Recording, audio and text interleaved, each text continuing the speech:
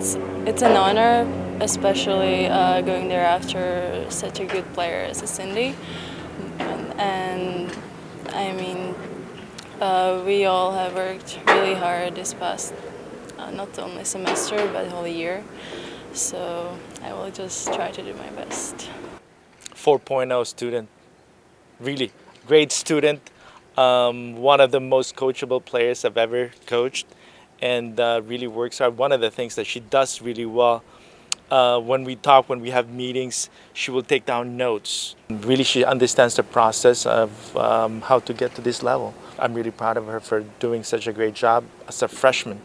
And Player of the Year, Freshman of the Year. I believe it's only the third time in the Big West history conference that they have a Freshman of the Year being the Player of the Year as well in the same year. I would say everything is different. It was a huge change, especially going from individual tennis to team. And before I was mostly representing myself, but here I represent the whole University of Hawaii.